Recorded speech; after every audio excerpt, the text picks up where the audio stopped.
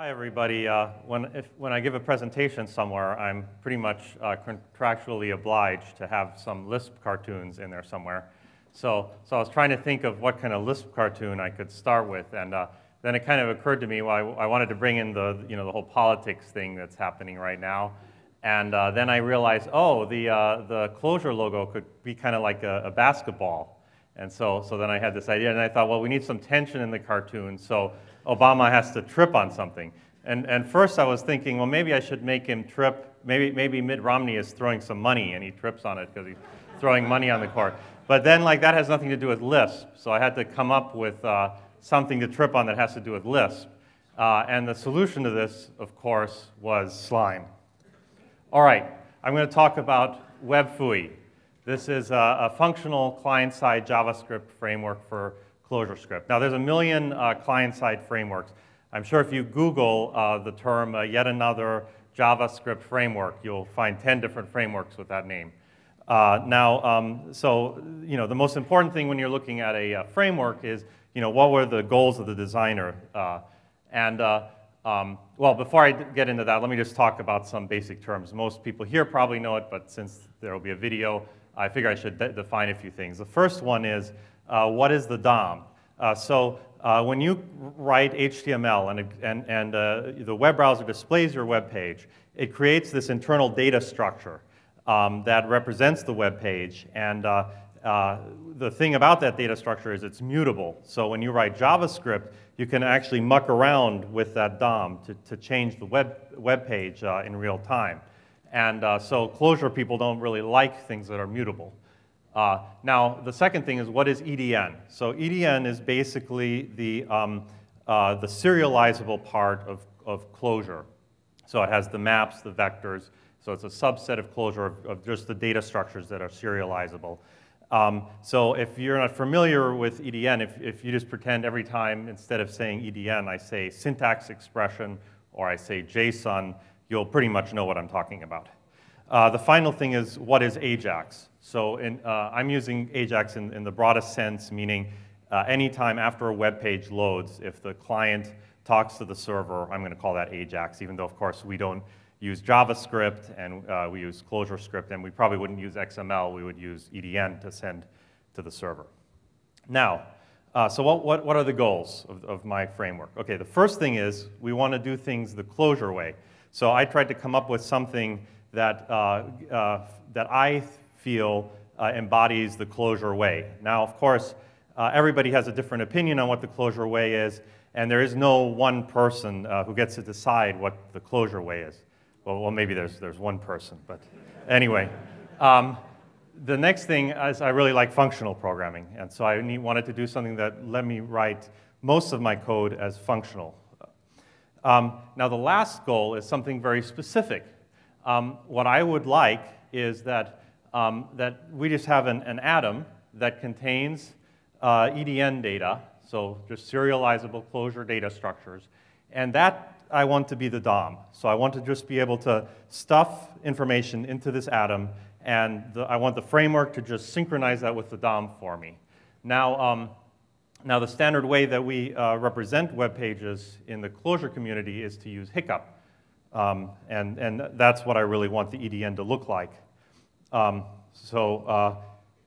Now, there's other people, of course, who have done this sort of thing. So one example is the Singult framework that Kevin Leina has come up with, and there's other folks that have played around with these ideas, and also in other languages like Haskell, this kind of idea isn't that uncommon. But what I've done is I've tried to take this idea to the extreme to see what it would look like. And I feel like you end up with something that's actually a pretty pleasant framework to do web development in.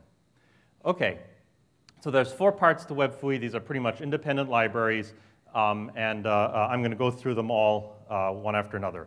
The first one, and the most low level, is Webfui DOM. Now, Webfui DOM has only one job, and that is to take a Clojure atom and synchronize it with the DOM of the browser. Now, let's look at a demo application that does this. So here's the simplest application possible. It has 2 text fields, and it adds them together and then shows the result. Now, let's look at the code for that example. So here's the server-side HTML. This is the only time I'm going to show anything server-side. Basically, you can see this is brain-dead HTML. All it does is load a style sheet, load a JavaScript file, which is, of course, ClojureScript, and then everything else from there happens in the JavaScript. So all examples have exactly the same structure, HTML. Uh-oh.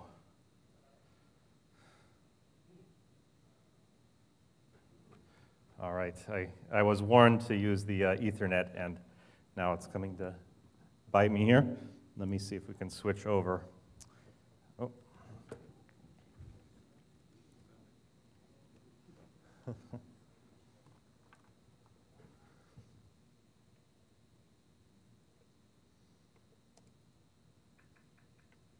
Oops, dead air.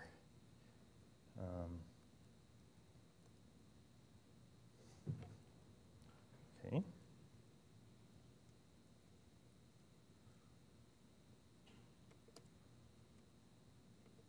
Oops. Let's kill this.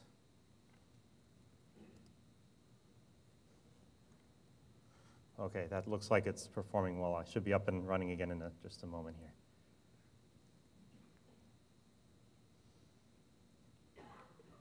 Oh, here we are. Okay. Where was I?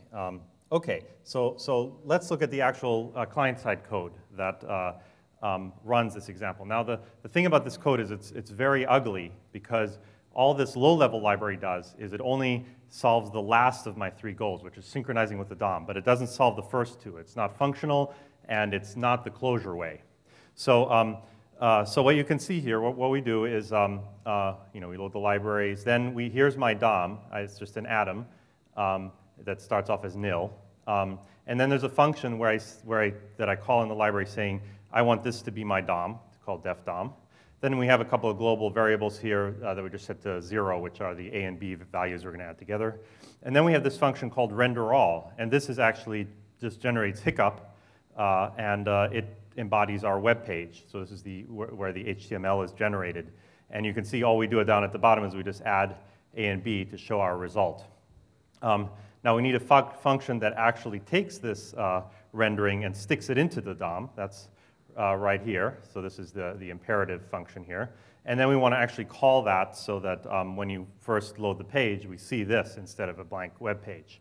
And then here's the rest of the code. Here's a validator, because of course browsers don't have text fields that numerically are limited numerically, so you have to implement that yourself. So we have to make sure they type in a valid integer. And then here we have watch functions, and this is what actually performs the work. So you can see if I go back right over here, I declare a watch inside my HTML. So this is an extension beyond hiccup that you can attach watches to elements in your data structure. And then, so why am I using watches? Why am I not using events? So personally, I've found working with this that events are really not very good for doing functional programming like this, because events only have a lifespan that's instantaneous. So an event happens, then it's over. What really, when you deal with functional programming, what you want is you want to deal with entities that have a lifespan. So what I would really like is instead of getting an event saying, oh, somebody changed text, what I really want to see is just, what did the element look like before they changed the text, and what did the element look like after they changed the text. And if I have access to those two things, then I don't need some complicated event object. And I no longer have to read the JavaScript documentation on the event object to remember when I deal with a text area field, what attribute do I have to check on the event object to figure out what the new value is or whatever.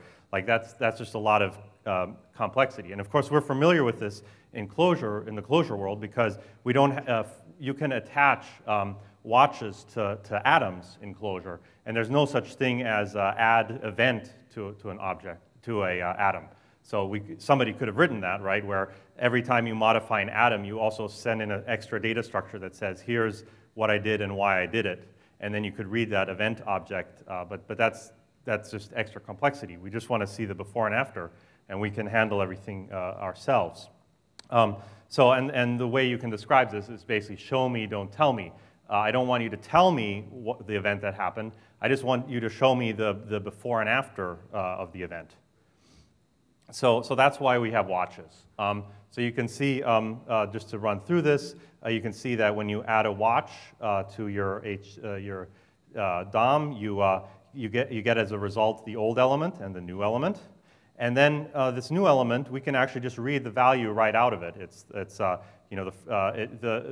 By the way, Hiccup, of course, has lots of shortcuts where you can, if you don't want attributes on an object, you can just leave off the attributes, or you can do things like where you add a class identifier or ID directly to the tag name. The Webfui library will automatically normalize that so that you're guaranteed that the first item is in the list after the tag name is always an attribute list.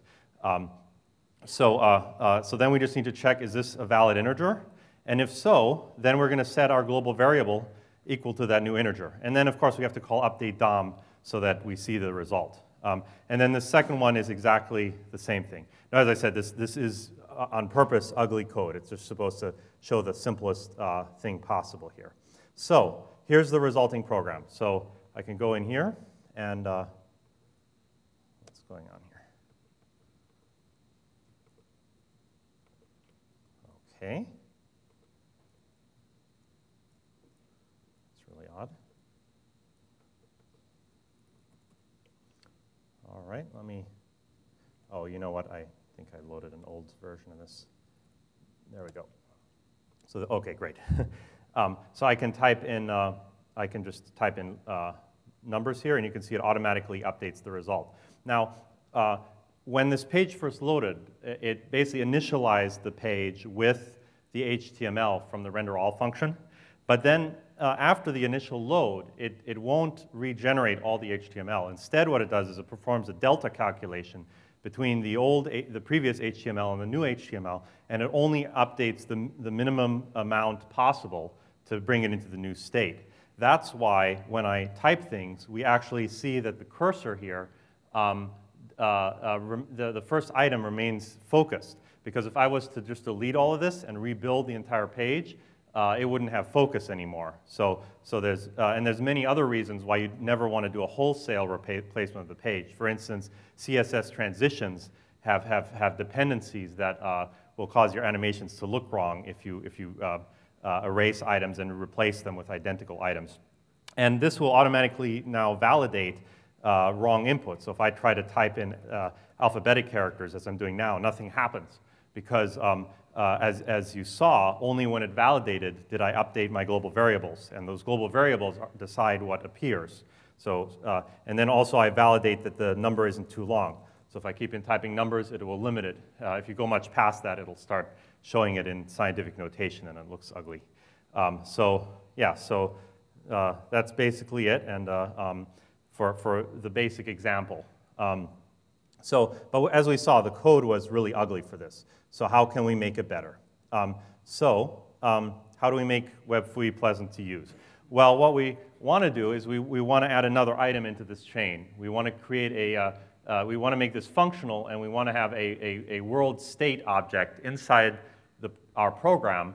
And when the DOM atom changes and our watchers get called, we just want to update that state object. And then the render all function, instead of taking the previous version of the HTML, it actually takes the state object as a parameter. And so if we do it this way, we can now write all of our code as functional. So the watchers and the render all function are now functional. They don't have to talk to the outside world. And this kind of design is basically what people used to call data flow programming, where we have these boxes with data structures, and when one of them changes, we propagate that. So here's the add DOM watch function I showed you a minute ago, and let's see how we can improve this now. So first of all, we get rid of the old element and we replace it with a state. So now you can see it receives the state as a parameter, and now when what I have to do is return the new state. So what I do is I take the state variable and I associate to the key A the new value of A in this case. And if A wasn't a valid integer, we just return the state. Now this is ugly for several reasons still, because for one reason I'm a believer in declarative programming, and that assoc in function isn't very declarative in nature. What I want is a function where the body of the function looks like the data that it operates on, and assoc in kind of breaks that rule. What I really want is something like this, where we load in our state, and then we build a new state, and you can see a map literal in there where we're constructing it, and you can see what the end result of the function looks like. Now this has a new problem though, because now you can see there's references to B, the other variable, but we're writing a function to just handle A right now, so we don't have proper separation of concerns. So what we really want to do is we want to say, oh, I just want to modify A in the state, I don't want to modify the whole thing. So how can we do that cleanly and still have it be declarative? So that's what the second library is for. It's called state patches. And basically what this library does is it lets you write just a diff description of how you want the state to change, and then it will apply it to the state for you. So the reason this works is that the state in your program is always going to be very similar to the problem domain that you're dealing with. And so when the user performs an action, it will usually only modify one or maybe a couple of variables in your state because of how you have organized it. So it's highly localized, so we want to make pinpoint changes to the state. Now this is different from the DOM, right? So if you have a website for selling widgets and the user picks a new widget, the entire web page may change because you're showing all the data on this new widget. However, the state on the web page is probably only going to change like one variable that's called selected widget ID or something like that. So we don't want this for modifying the DOM, we just want it for modifying the state. And usually a diff has three parts, right? Things that have been added, things that have been edited, things that have been deleted. Well, I don't want to worry about all this stuff because usually with a diff we have to worry about all these things. But when you create state in Clojure, you're usually going to have a map. And so with a map, editing and adding are exactly the same, right? If you just reuse a key you already had, then it edits it, otherwise it adds it. And we can simulate deleting by simply setting a key to nil. And that's almost as good as having deleted. So it's not a true diff with this system because you can't delete keys. But what this allows us to do is we don't have to do all this bookkeeping of the three different types of diff.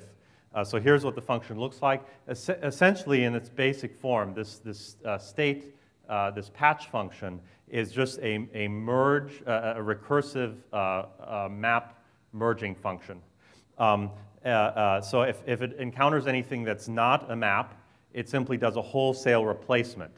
And the one exception is that if you have a vector in the second to last example here, and and the diff that you're applying into that vector is a map, then it will treat the first item as an index into that vector.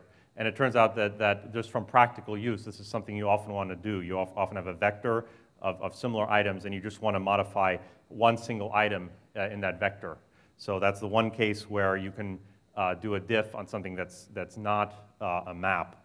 So I find this particular function very useful when you have a world state object in your program, and that's what I use for this library. So with this new function, we can now rewrite our code like this, where we just send back the value of A, and we don't have to reference B. So now we have proper separation of concerns.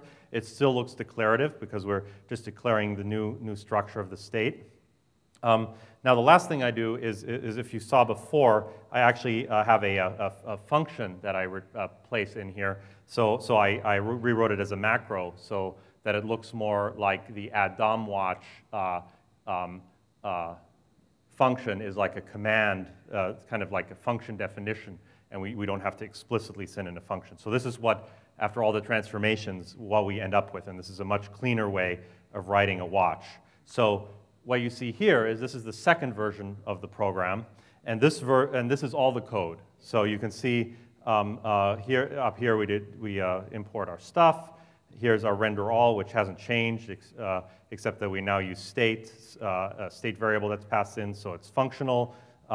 This didn't change. And then just to make it even more elegant, I got rid of the code duplication by just pulling the ID of the element out of the watch result I get back, and so I can just handle A and B simultaneously. So this is, in my view, a pretty elegant way of writing something like this. Now, sometimes things don't change the DOM, but we still want to capture them. So as you saw, all this watcher does is it watches a part of the DOM. So what if the DOM doesn't change? How do we handle that? There's a mechanism for putting in plugins. So there's a plugin protocol, and there's basically two different things that a plugin does in Webfui. The first thing is it makes hidden DOM changes visible. So there's a lot more you can do with DOM than you can do with HTML. Oh, that didn't format. Well, no, that's good. So in this example, you can see, we have the two plungers, and you can see the DOM plunger has all these extra features. So what am I talking about here? So let's say you wanted to display a web page, and you have a scroll bar in your web page, and you want that scroll bar scrolled all the way down to the bottom. Well, there's no way you can write HTML that says, oh, place this scroll bar all the way down on the bottom when you display this page. The only way to do that is through JavaScript. You have to call the scroll top property on that item. Another thing that you can't do is that obviously a browser knows when you've pressed a button, because when you hold down on a button, the image of the button changed into a press down button. But we don't really have access to that. There's no way to display a web page with a button already pushed down. But there is a pseudo class in CSS called active. Now, why that isn't just a regular property on an item, I don't really see any good reason for that. So with this type of model I'm showing, since we're trying to avoid working with the DOM, we have to lift items that are only available in the DOM into the regular HTML so that you can modify them directly. And so that's one thing that you can do with plugins. The other thing is that you might want different type of watches. So I just showed you the basic type of watch. But if you're dealing with something like mouse, somebody is wiggling the mouse around the screen and generating all kinds of points with a mouse move, that isn't even a hidden DOM property. So we have to somehow be able to capture that. So the first plugin I'm going to show is the scrolling plugin. So the demo of that is right here. It's pretty basic. We just have a scroll bar here, and if I move the scroll bar, you can see it changes the number down here. And in the same way, I can go down here and edit the number. Oh, another little technical glitch. Well, I should be able to edit the number in here, and it would move the scroll bar. So these two are synchronized. So this is what the code looks like for this. This is just the part that responds to moving the scroll bar or changing the number. So the first one, all it does is it just gets the scroll top of the element, which is now lifted into the regular HTML that gets returned as the new element variable, and we just set the position in our state to that new scroll top. If they change the number in the text field, I have a function here called try parse that simply makes sure it's a valid number, just like we saw earlier, and just sets it to 0 if somebody types in alphabetic characters. And so it does the same thing. It just sets that same position variable, and that position key in the state drives the values for both of those items. Now let's talk about something more complicated. How would we handle a mouse? Now, the way people have been handling mice has actually changed a lot in the last couple of years because people use mobile devices. And so one thing that you used to see a lot is that web pages would give you hints when you had your mouse hovering over an item, or would highlight items when a mouse hovers over it to show that they're active. But of course, there is no such thing as hovering on a touch device. So usually, most mouse actions now are more like gestures, where we capture when somebody pushes down on the screen, what movement they do with their finger, and when they release it. So that, just capturing that covers 90% of what people want to do. And that's what this plugin does. So if you need to do hovering, which most people don't these days, then you can write your own plugin that adds that feature. But this simplifies it by treating gestures as a separate entity. Well, let me show you the sample code for this. So here's just a circle of numbers. I can click on a number, and you can see it automatically highlights that number out of the set of numbers, and gives you a little ghost, and I can drag this ghost somewhere else, and it will add that number together, and we can keep doing that, and if we go like this, it will keep making larger and larger boxes. So this would be like, you know, the start of a simple game like what's that called? Not Gattaca, there's a Galcon is sort of a game where you drag planets together in order to do strategic stuff. So this is my idea of how a modern web app usually handles input from the mouse.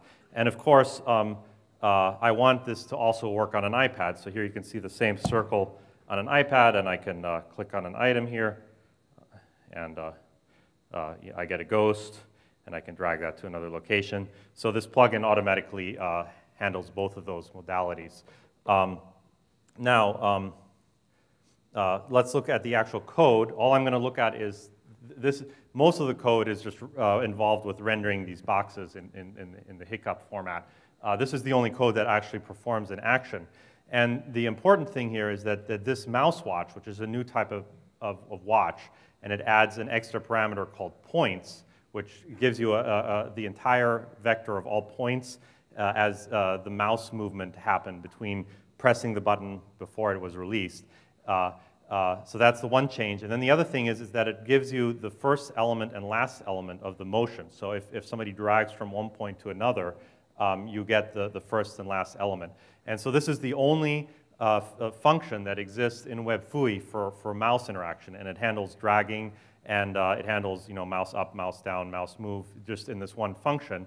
And of course, we don't want a function like mouse down, right? Because what do you usually do in mouse down? There's a global variable called, you know, is mouse down, and you set it equal to true, so that later on in your mouse move, you can then have something happen only when the mouse was down. So that's already imperative programming. So treating the mouse action as a gesture, we can be completely functional. And the most interesting thing that I'm just going to explain is this sizes part. So this is the part that increases the size in our state to be the new size, where it adds the location we're moving from to the location we're moving to. And the interesting thing is that as you saw, if I decide not to let go the mouse on one of those bubbles, but instead just go into the white area, it will cancel my action. And in the same way, if I move into a box and I move my finger away, I want it to subtract that value that was temporarily shown as a preview. So this code handles all those cases. So it handles the previewing, it handles the addition and the subtraction, because the state that is passed in here is actually the state at the time the mouse was pushed down. So what this means is, one of the nice things about functional programming is that if we have a world state, we can keep old copies of that state.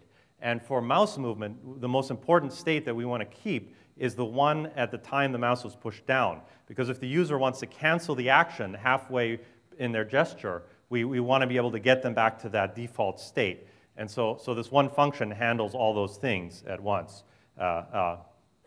Now, let's look at a slightly more complicated example. This is just a simple calculator. So this has all the functionality of a typical 80s desk calculator. You know, it has memory. It properly performs overflow. So if I multiply this by a large number, let's do that again. Then it'll say overflow. And there's like tricky things you have to do, like if somebody presses the decimal point and then types in trailing zeros, you have to display those. So it handles all those cases. So this program in Webfui is 92 lines of code. And just to show you quickly, here's the actual code. I won't go into this in detail, but you can see it just declares some data structures here. And then here we handle all the cases of overflow and the decimal point and all that. Here's where we watch the watch functions for the number keys and the operator keys. And then the important thing is that right down there, when you use the framework library, that's what gives you this, the ability to work with state. So that's a layer, a library that is on top of the lower level DOM library. You just call this function launch app, and that one function out of all those 92 lines of code, that's the only one that's truly imperative code. Everything else is just regular functional code. So now let's talk about the elephant in the room, which is performance, right? Because every time a user action is performed, we generate this giant hiccup structure that represents the entire web page. Then my library performs a delta calculation on that data structure.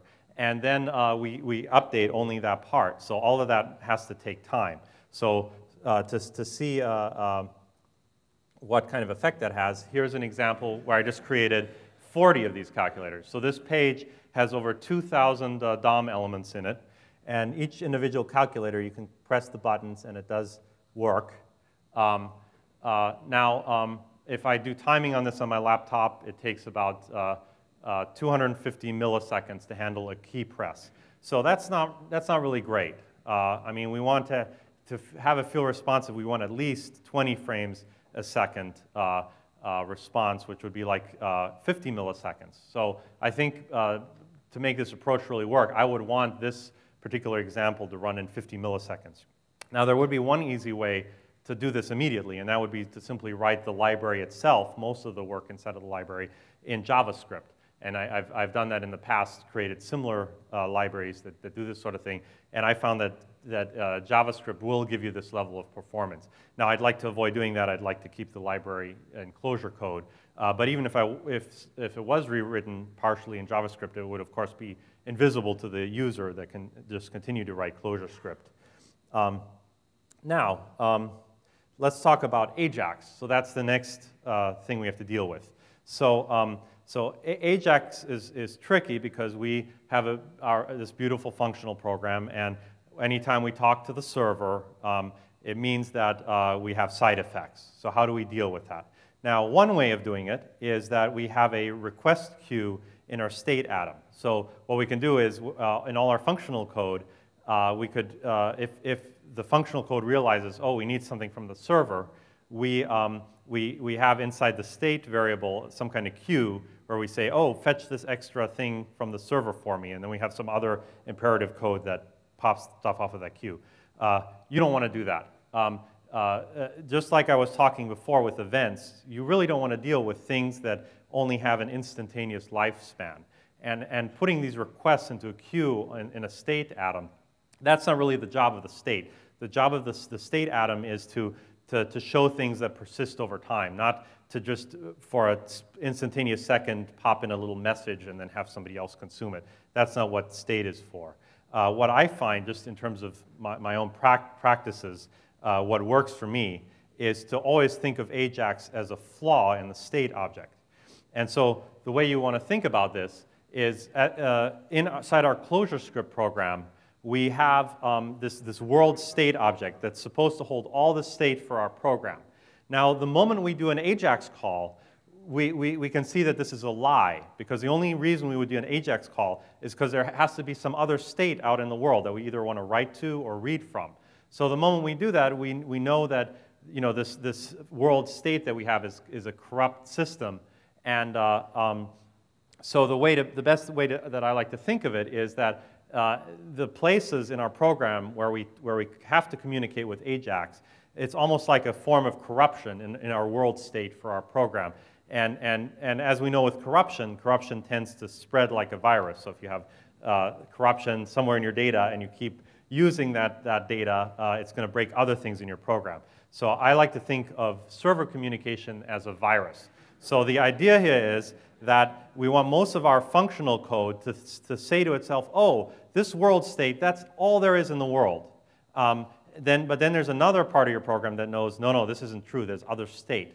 Now what will happen is that if you think that your world state is the entire world, then eventually you're going to run into problems, and you're going to run into the situation where you get corruption into your program because there's updates happening from a separate location.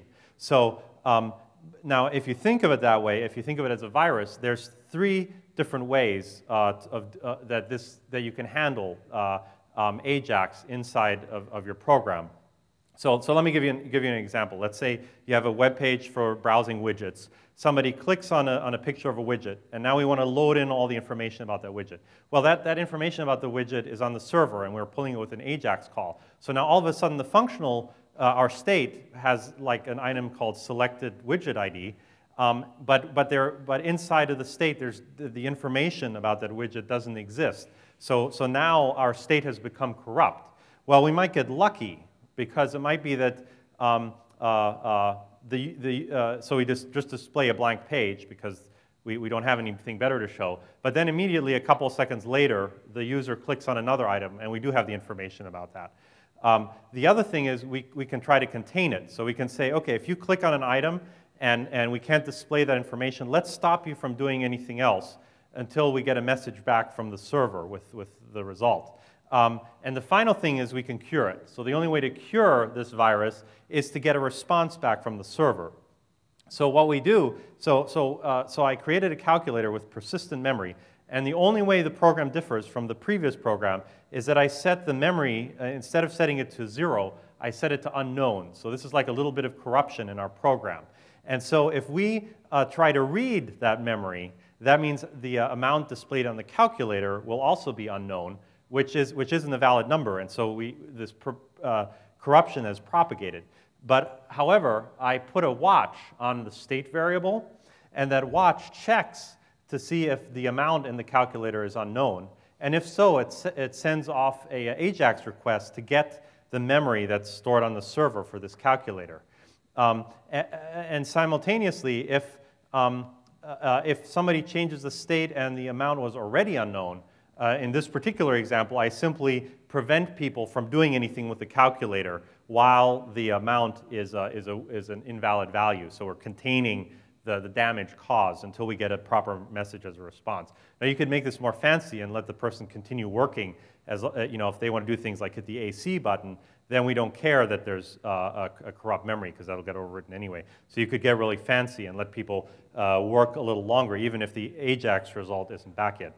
So this is just a model that I found useful of working with this type of library and doing AJAX. And this is completely orthogonal to Webfui. So there's nothing in Webfui that deals with AJAX, but you can just have a separate function that you use to watch your state and have that function be imperative, and it's responsible for talking to the server. And the rest of your code can be completely unaware that anything like AJAX exists or that it has to talk to the outside world. So I won't bother demoing that. So the very last thing I want to show is in something that's a little flashier. So this is an example of a little inverse kinematics engine I wrote on top of Webfui. So here we have a little guy, and I can click on his arm here, and the arm will move like that.